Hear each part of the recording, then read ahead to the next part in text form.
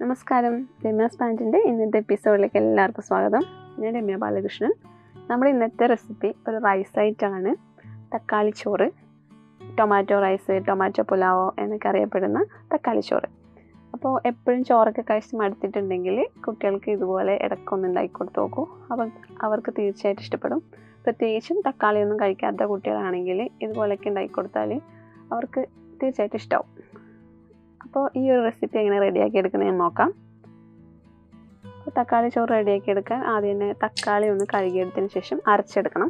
ഇപ്പോൾ ഒരു 3 medium size തക്കാളി ഞാൻ കട്ട് ചെയ്തെടുത്തിട്ടുണ്ട്. അതാണ് മിക്സിയിലെ ജാറിലേക്ക് ഇട്ട് കൊടുത്തിട്ടുള്ളത്. 2 പച്ചമുളക്. ഇതൊന്ന് നന്നായിട്ടൊന്ന് പേസ്റ്റ് ചെയ്തെടുക്കാം. അപ്പോൾ ഇങ്ങനെ അരച്ചെടുക്കണം നിർബന്ധമൊന്നുമില്ല. ഇപ്പോൾ തക്കാളി കടിക്കുന്നതൊന്നും ഇഷ്ടമില്ലാത്ത കുട്ടികളുണ്ടെങ്കിൽ പേസ്റ്റാക്കി ഇടുമ്പോൾ നമ്മുടെ ചോറിന് കുറച്ചും കൂടി ടേസ്റ്റും ആയിരിക്കും. അപ്പോൾ ഞാനിപ്പോൾ ഇതിവിടെ അരച്ചെടുത്തിട്ടുണ്ട്. ഇനി നമുക്കിത് മാറ്റി വെക്കാം. അപ്പോൾ ചോറ് റെഡിയാക്കി എടുക്കാൻ ഒരു പാൻ ചൂടാക്കി എടുത്തതിന് ശേഷം അതിലേക്ക് 1 ടേബിൾ സ്പൂൺ എണ്ണ ഒഴിച്ച് കൊടുത്തിട്ടുണ്ട്. തീ കുറച്ച് വെച്ച് കൊടുക്കണം, മീഡിയം ഫ്ലെയിമിൽ ഇട്ട് കൊടുത്താൽ മതി.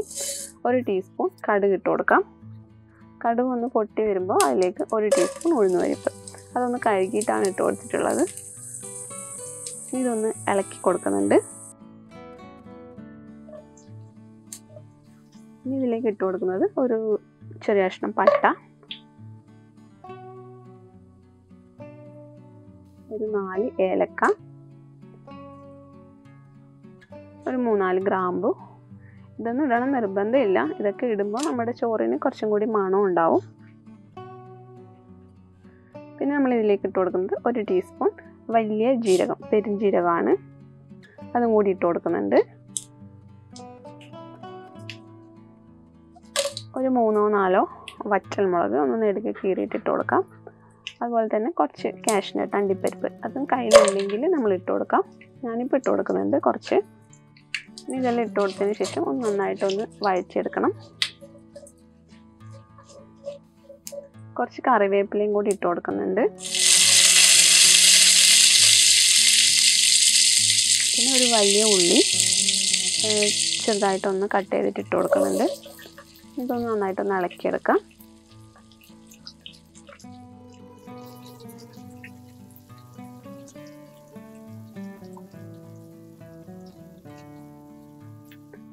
ഒരു ടീസ്പൂൺ ഇഞ്ചി ചതച്ചതും കൂടി ഇട്ട് കൊടുത്തിട്ടുണ്ട്. 1 ടീസ്പൂൺ വെളുത്തുള്ളി ചതച്ചതും, രണ്ടും കൂടി ചതച്ചതാണ് ഇപ്പോൾ ഇട്ട് കൊടുത്തിട്ടുള്ളത്. അങ്ങനെ 2 ടീസ്പൂണാണ് ഇട്ട് കൊടുത്തിട്ടുള്ളത്. പിന്നെ കുറച്ച് ഉപ്പും കൂടി ഇട്ട് കൊടുക്കാം.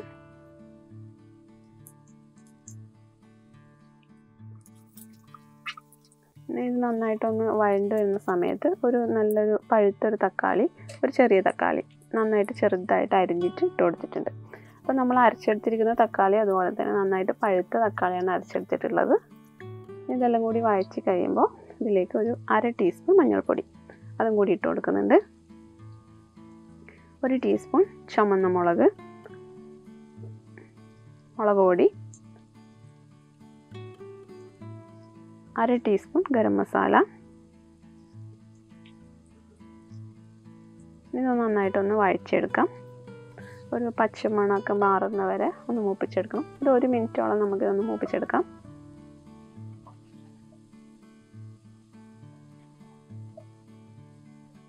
അപ്പോൾ പൊടിയുടെ പച്ചമണമൊക്കെ മാറിയിട്ടുണ്ട്. ഇനി ഇതുപോലെ ഒന്ന് സൈഡിലേക്ക് ആക്കി കൊടുത്തതിന് ശേഷം നടുവിലായിട്ട് ഞാനൊരു 1.5 ടീസ്പൂൺ നെയ്യ് ഒഴിച്ച് കൊടുത്തിട്ടുണ്ട്. ഇത് നിർബന്ധമില്ല, വേണമെന്നുണ്ടെങ്കിൽ മാത്രം ഒഴിച്ച് കൊടുത്താൽ മതി. നമ്മുടെ ചോറിന് കുറച്ചുകൂടി നല്ലൊരു ഫ്ലേവർ കിട്ടാൻ വേണ്ടിയിട്ട്, മണം കിട്ടാൻ വേണ്ടിയിട്ടാണ് ഞാനിപ്പോൾ ഇതിങ്ങനെ ചെയ്തിട്ടുള്ളത്. നിർബന്ധമൊന്നുമില്ല, വേണമെങ്കിൽ മാത്രം ചെയ്താൽ മതി. അപ്പോൾ എല്ലാം കൂടി വഴച്ചെടുത്തതിന് ശേഷം നമ്മളിതിലേക്ക് നേരത്തെ റെഡിയാക്കി വെച്ചിരിക്കുന്ന, പേസ്റ്റാക്കി വെച്ചിരിക്കുന്ന തക്കാളിയുടെ പ്യൂരി, അതുമാണ് ഒഴിച്ച് കൊടുക്കുന്നുള്ളത്. ഇനി ഇത് നല്ലപോലെ ഒന്ന് വഴച്ചെടുക്കണം.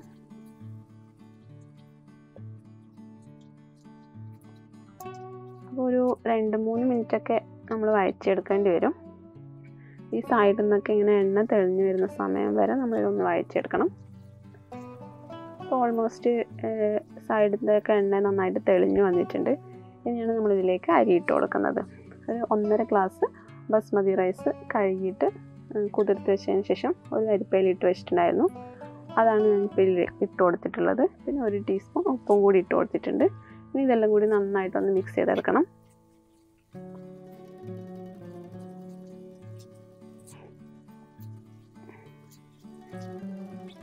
അപ്പോൾ നല്ലപോലെ മിക്സ് ചെയ്തെടുത്തിട്ടുണ്ട്. ഇനി ഇതിലേക്ക് ഒഴിച്ചു കൊടുക്കുന്നത് ഒരു 2.25 ഗ്ലാസ് വെള്ളമാണ്. വെള്ളം ഒഴിച്ചു കൊടുത്തതിന് ശേഷം നന്നായിട്ട് മിക്സ് ചെയ്തെടുക്കാം. അപ്പോൾ അരിയുടെ വേവിനനുസരിച്ച് ചിലതിന് 1.5 ഗ്ലാസ് അരിക്ക് 3 ഗ്ലാസ് വെള്ളം എടുക്കേണ്ടി വരും. വെള്ളം ഒഴിച്ചു കൊടുത്തതിന് ശേഷം ഒരു നന്നായിട്ടൊന്ന് തിളപ്പിക്കണം. ഹൈ ഫ്ലെയിമിലിട്ടിട്ട് തീ കൂട്ടി വെച്ചിട്ട് അങ്ങനെ തിളച്ച് വരുമ്പോൾ നമ്മൾ സിമ്മിലിട്ടോളൂ. ലോ ഫ്ലെയിമിൽ വെച്ചിട്ട് ചെറിയ തീയിൽ വെച്ചിട്ട് വേണം അടച്ചു വെക്കാൻ.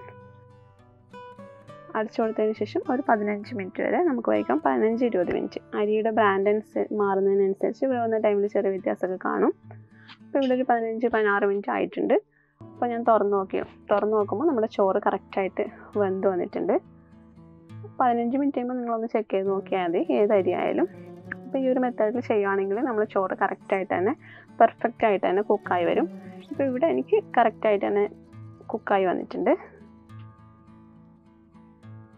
ലോ ഫ്ലെയിമും ഹൈ ഫ്ലെയിമും കറക്റ്റായിട്ട് ചെയ്യുകയാണെങ്കിൽ നമ്മൾ ചോറ് കറക്റ്റായിട്ട് വരും.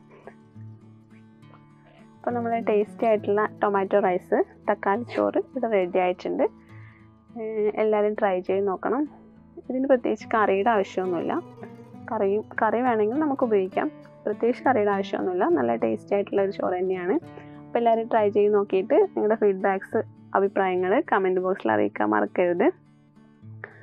അപ്പോൾ ഈ ഒരു റെസിപ്പി ഇഷ്ടപ്പെട്ടിട്ടുണ്ടെങ്കിൽ തീർച്ചയായിട്ടും ലൈക്ക് ചെയ്യാനും ഷെയർ ചെയ്യാനും, അതുപോലെ തന്നെ നമ്മുടെ ചാനൽ ഇതുവരെ സബ്സ്ക്രൈബ് ചെയ്തിട്ടില്ലെങ്കിൽ സബ്സ്ക്രൈബ് ചെയ്യാനും മറക്കരുത്. അപ്പോൾ അടുത്തൊരു അടിപൊളി റെസിപ്പിയുമായി വരുന്നവരെ ബൈ ബൈ.